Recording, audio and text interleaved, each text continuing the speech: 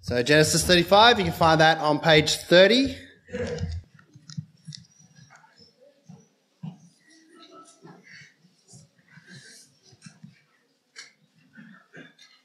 We'll start at verse 1.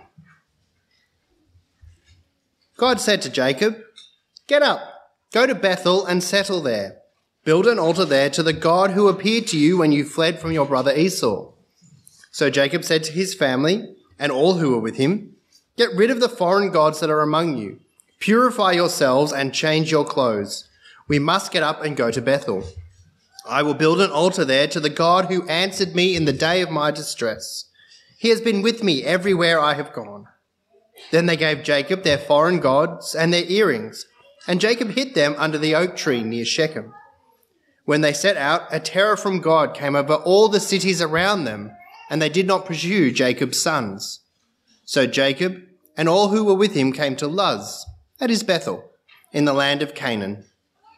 Jacob built an altar there and called that place El Bethel, because it was there that God revealed himself to him when he was fleeing from his brother. Deborah, the one who had nursed and raised Rebekah, died and was buried under the oak south of Bethel. So Jacob named it Allon Bachuth. God appeared to Jacob again after he returned from Paddan Aram, and he blessed him. God said to him, "Your name is Jacob. You will no longer be named Jacob, but you will be named Israel." So he named him Israel. God also said to him, "I am God Almighty. Be fruitful and multiply. A nation, indeed an assembly of nations, will come from you, and kings will descend from you. I will give to you the land that I gave to Abraham and Isaac. I will give the land to your future descendants." Then God withdrew from him at that place where he had spoken to him. Jacob set up a marker at the place where he had spoken to him, a stone marker. He poured a drink offering on it and anointed it with oil. Jacob named the place where God had spoken with him Bethel.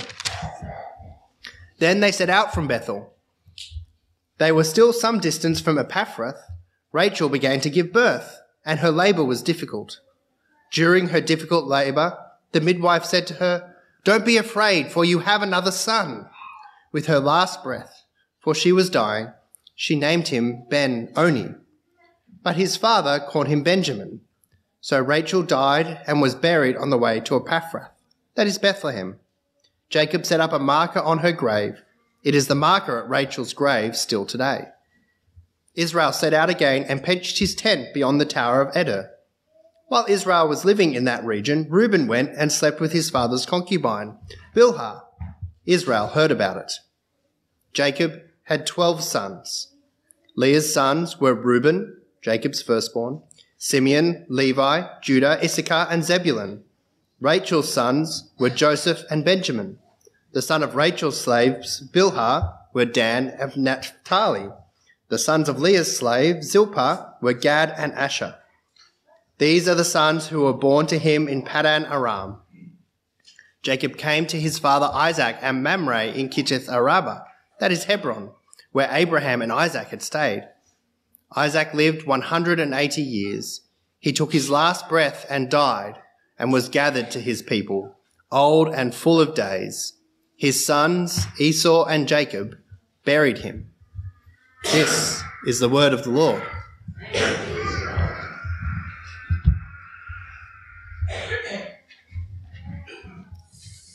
A fascinating chapter as we come to the close of Jacob's story.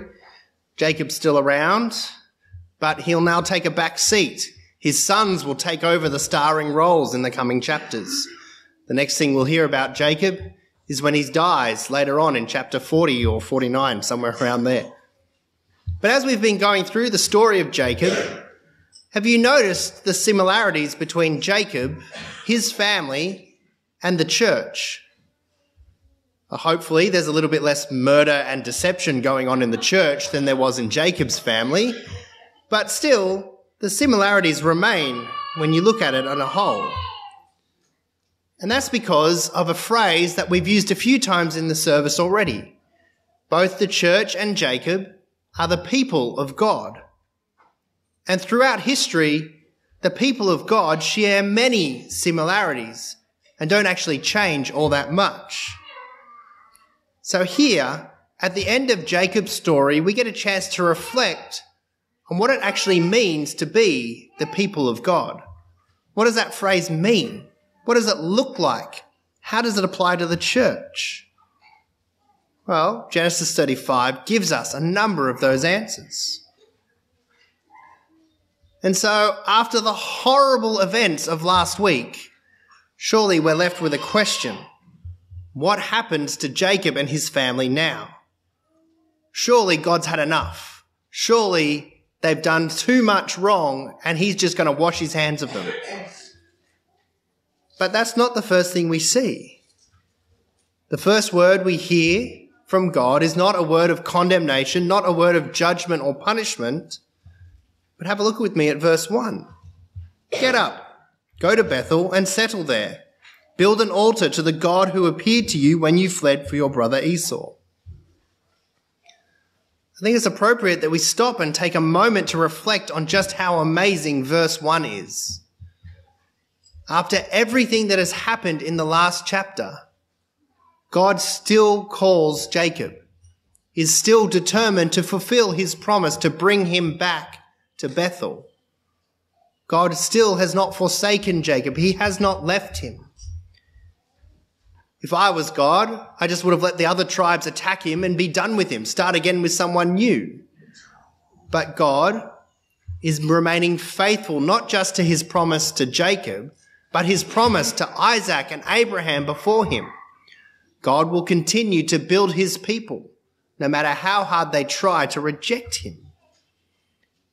And so, Jacob, seeing that God has fulfilled his part of the bargain, says, okay, we're going to take the worship of God seriously now. He tells his family and his entourage, it's time to put away all the other idols that you've got. And he buries them under a tree so they won't be tempted to go back to them. And this is the first thing that we see about what it means to be the people of God. It means to worship God and worship him only.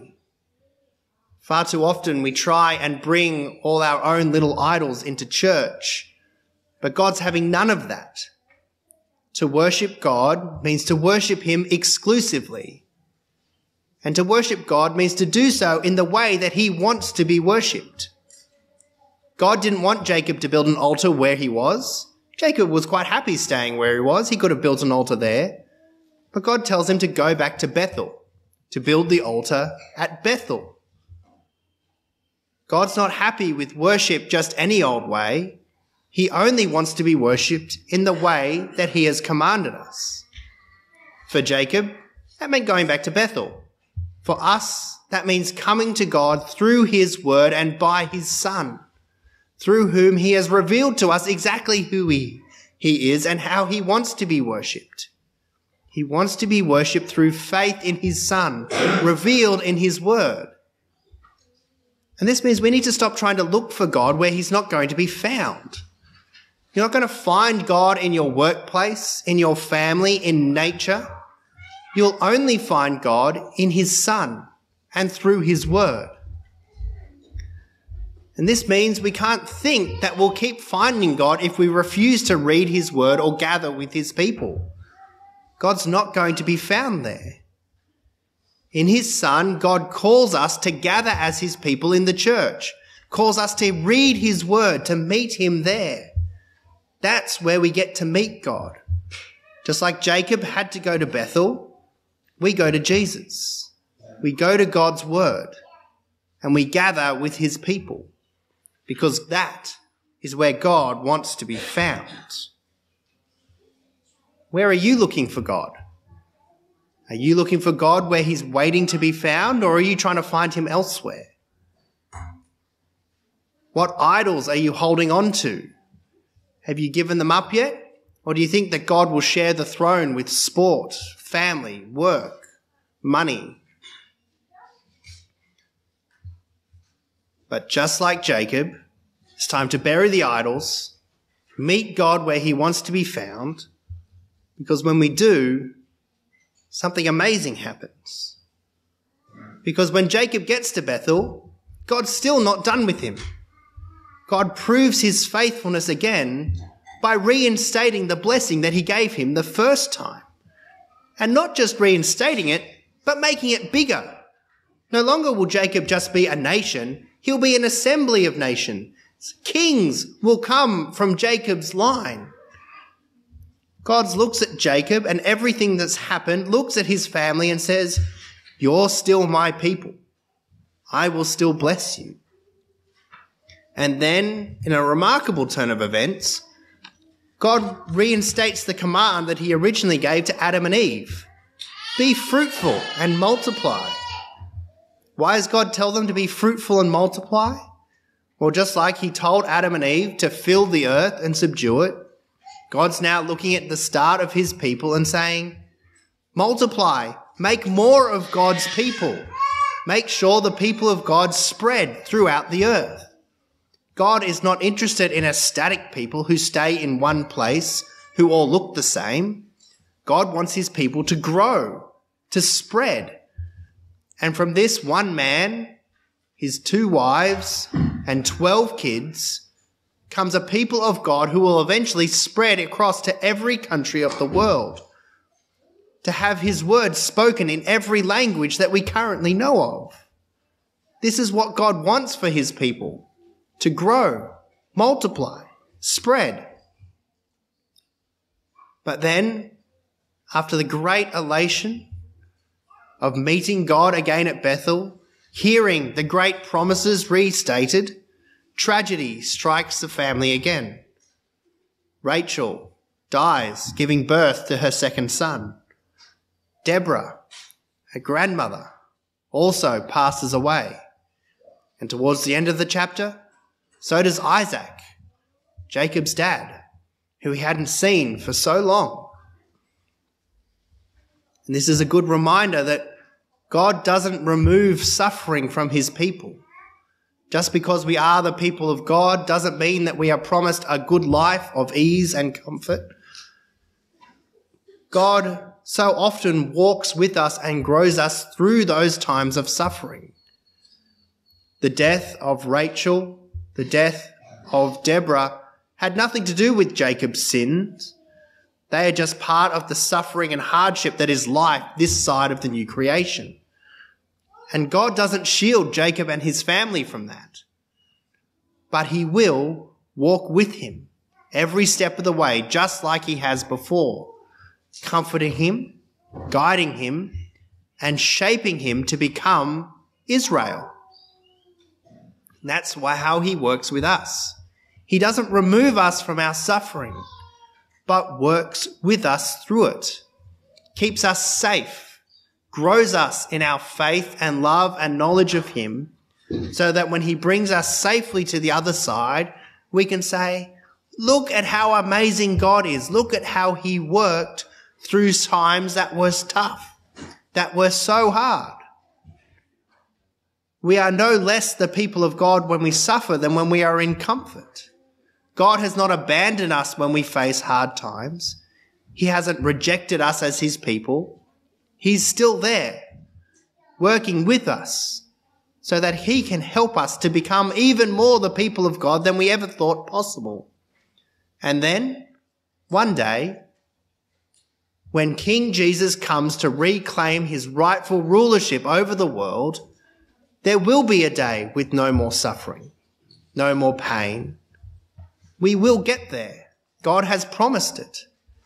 But until then, God has promised to work with us and protect us, even when we suffer, so that we might glorify his name together for all the amazing things that he has done. Now, the death of Rachel is a tragedy in and of itself.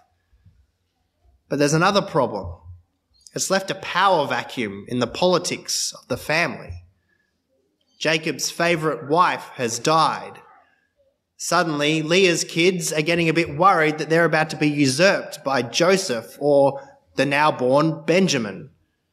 So Reuben decides to take matters into his own hands. He decides to take family power by force. This is why he sleeps with Bilhah. The thing is, if you slept with your father's wives, claimed them as your own, you were saying, I run this family now. And that's exactly what Reuben is trying to do, cement his place as the firstborn. But this doesn't go according to plan. Jacob hears about it. And then, on his deathbed, in Genesis 49, Jacob's handing out blessings to all his kids. When he comes to Reuben, he gives not a blessing, but a curse. He says, Reuben, you will no longer excel at what you are trying to do because you slept with your father's wife. By trying to grasp at power and take it by force, Reuben ultimately lost it. And that's because power in the kingdom of God is not held by those who take it by force, by those who have influence or wealth. It's held by those who serve, held by the people who are humble, who commit themselves to working for the good of other people instead of raising themselves up. Reuben found this out the hard way. And this is how God has worked throughout history. Abraham was a nobody until God called him. Jacob was the youngest son who liked to stay in the tent cooking meals with his mum, but God still chose him. Reuben, Simeon and Levi were all disqualified from leadership in their family, and it's left with Judah, a nobody, a middle son amongst 12. Even David wasn't even considered worthy enough to be called in from looking after the sheep when Samuel came around looking for the next king. But he became the greatest king Israel had ever known. And then there's Jesus, born in a stable, so hated by the authorities that he was put to death on a Roman cross. An execution so horrific it was reserved for the worst of criminals. But in that act, Jesus cemented his place as the forever king of God's people, because it was in that death that he allowed all of God's people to come back to God, not because of anything they had done to deserve it, but because of God's grace and mercy. How does your leadership look like? Do you spend your time grasping at leadership, desperately trying to grab more and more power? Do you try and force your leadership on other people? Or do you follow the example of the leaders of God's people throughout the story of the Bible? Humble, those who are willing to serve others, no matter the cost. Because God works through the powerless, so that we don't get big heads and big egos, but so we say, look at what God has done, instead of look at what I have done. And then we get to the last words in this chapter. 23 to 26, they round out the chapter nicely with a summary of Jacob's kids, reminding us where we've come from. And I think this part of the story is a bit like the end of a wedding. I've only had the opportunity to do one wedding while I've been here. I've been to a couple, but I always really like the bit right at the end of the service before the new couple walk back down the aisle to go to the car and get their photos, because the minister gets to introduce the new family to everyone who's gathered. He'll get to say, I present to you the new Mr. and Mrs. what's her name? Smith, Fred, whoever. And then everybody applauds and the couple walks back down the aisle and gets to shake hands with everyone and greet them as a new family unit. Well, this is exactly what the author of Genesis is doing here. He's saying, I present to you the people of God. Jacob, Judah, Reuben, Simeon, Levi, Issachar, etc., etc. Liars, murderers, adulterers, every single one of them. But the people of God nonetheless, because of God's grace, not because they've earned it, not because they deserve it, and certainly not because of anything they have done, but simply because God is kind and merciful to those who don't deserve it. And this is where our reading from the book of Ephesians comes in, because I'm sure you can see the parallels to the church, because this is how Paul describes the church. In verse 3 of chapter 2 of Ephesians, Paul says, "We too all lived among them in our fleshly desires, carrying out the inclinations of our flesh and thoughts. We were by nature children under wrath." But thankfully, Paul doesn't stop there. He goes on to verse 5 where he says, "But God made us alive with Christ. Even though we were dead in our sins, you are saved by grace." The same thing could apply to us. Because of what Jesus has done for us, he can now walk up to God the Father and say, "I present to you the people of God right here. Murderers, thieves, liars, adulterers, every single one of them. But the people of God nonetheless, saved by faith in Christ purely because of the grace and mercy of Christ, so that we can come together as God's people and praise him for the amazing things that he has done for us. Even though we don't like to admit it, we are just as bad as Jacob's family. We are just as dysfunctional. But just like them, we have been saved by a gracious and merciful God who now calls us his people, so that we can spread, grow, multiply, and praise him for the works that he has done for us, not because we deserved it, not because we earned it, but because he is loving. So do people realize that you're a part of the people of God?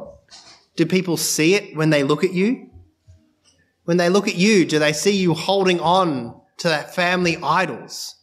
Or do they see that you've gotten rid of them and worship God alone? Or do you look like them, worshipping sport, money, family, power? When they look at your family, do they see the grace and forgiveness that God has shown you? Or do they see pettiness and spite? Do they see you using your leadership in a manner that serves other people?